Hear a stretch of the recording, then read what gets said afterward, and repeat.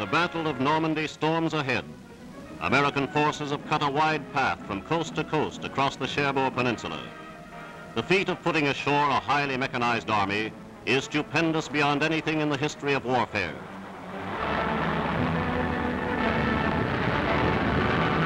American troops stream to the battlefield. Fleets of tanks and guns and transport of all kind continue to pour across the channel, virtually unmolested. The conquest of Cherbourg Peninsula is up to the highest expectations. Huge pontoons help swarms of trucks move to their assignments ashore. Shifting beaches are transformed into solid roads by steel runways. Allied ingenuity has created a port where none existed before.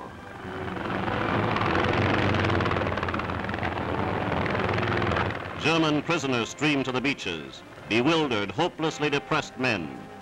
This is the March upon Britain, version 1944. These men are evidence that the Allies are chewing deeper and deeper into the Atlantic wall.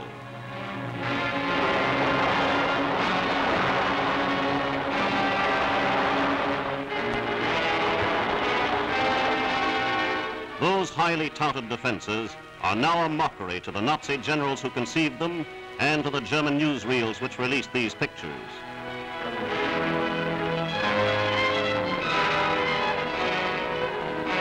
When Marshal Rommel inspected the fortifications last spring, he announced to the world they were invulnerable. Following his complete defeat in Africa, Rommel strutted about the concrete emplacements. He assured Hitler and the German people that no Allied forces could hope to prevail against them. But both Rommel and Runstedt arrogantly overlooked the fact that fortifications are no stronger than the spirit of the troops who man them. Yes, the German defenses were tough, but not tough enough. They were manned skillfully, but not so skillfully as they were attacked. The strength through concrete theory of the Nazi High Command has suffered again. Overwhelming power in the air is no respecter of concrete and barbed wire.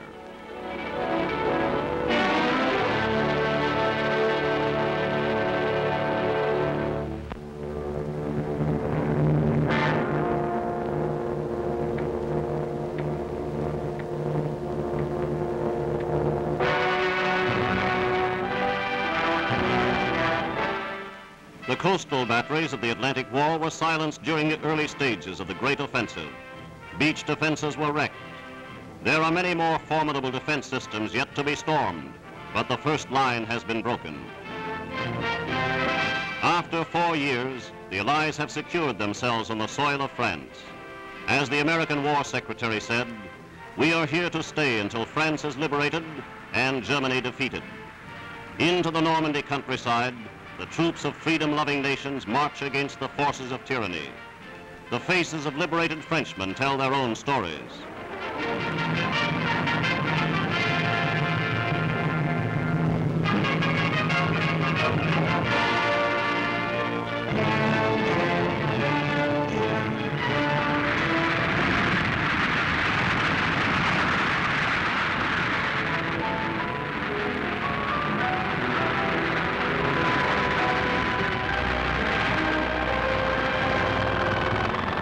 These children, whose entire lives have known nothing but Nazi rule, meet a new kind of warrior.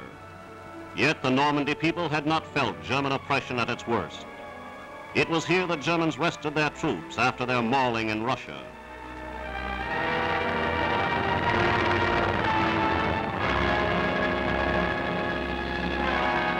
Lumbering bulldozers set about at once to construct airstrips.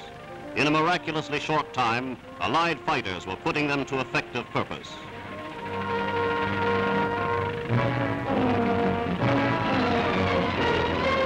This is not the first time in history the French peasant has reaped his crops from the battlefields on all sides.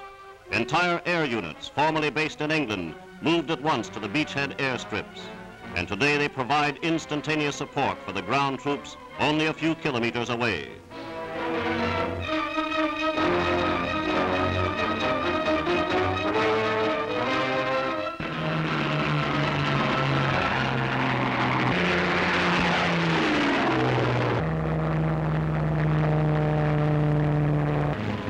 One of the first soldiers to land on the fields was the Allied Supreme Commander, General Eisenhower. With him was United States Chief of Staff General George Marshall. Together they tour the Normandy battlefield and plan new surprises for the Nazi command. Both expressed complete satisfaction with what they saw.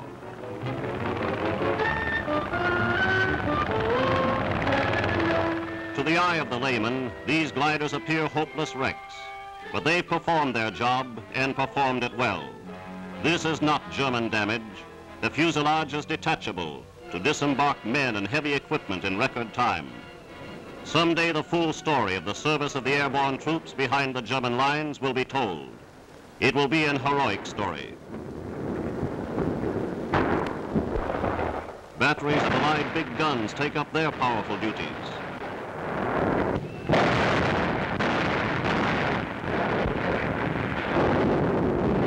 Self-propelled guns move inland and keep the retreating foe within range. American trucks and transport of many varieties keep the forward troops well supplied.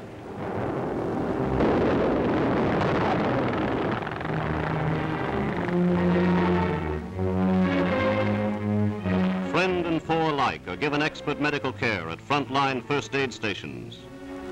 Germany has forced the men of many races to fight her battles.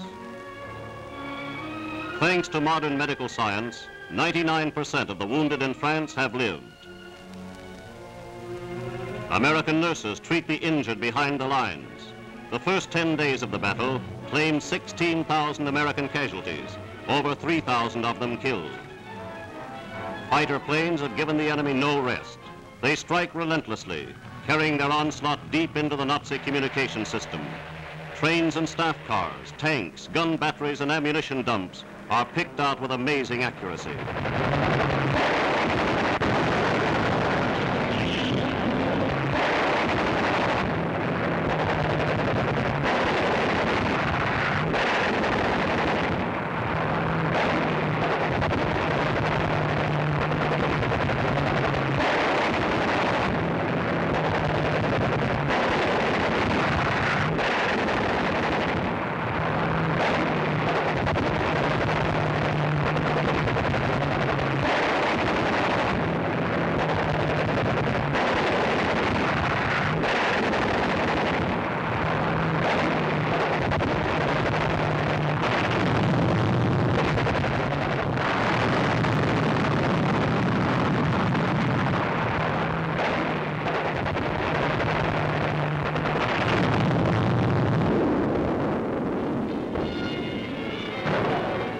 In the Como sector, British commandos pushed their salient deeper. As these pictures were made, United Nations troops held firm to 600 square miles of Western Europe.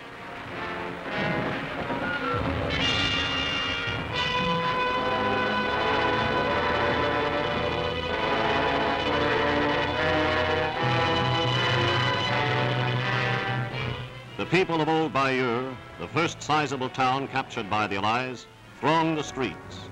A French correspondent speaks to his countrymen, and the thrilling music of the Marseillaise takes on new meaning.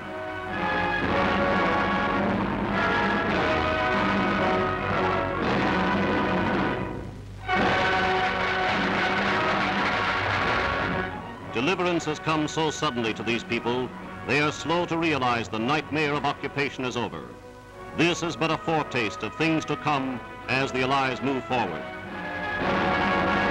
The V for victory sign, once the symbol of a hope, is now a reality. The man with whom that symbol is chiefly associated comes to the soil of France. Winston Churchill brings with him Field Marshal Smuts and the Chief of the General Staff. The Field Marshal records these historic scenes on film. The Prime Minister was quick to satisfy himself that all was going well. It took only 1 week for the Allied forces to explode the Atlantic Wall, the work of years of Germany's greatest military scientists.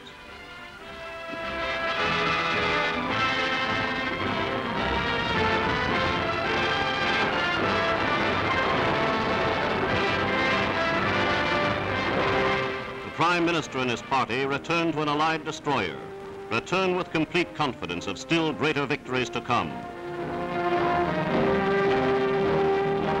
Sporting May Wests, the great British leaders proceed across the narrow waters of the Channel. Nowhere is the Luftwaffe to be seen. as the mighty battleships ride back to Britain. Here is impressive evidence of United Nations sea power moving at will, free of enemy challenge. The man of war fires a parting shot, and the architects of victory return home.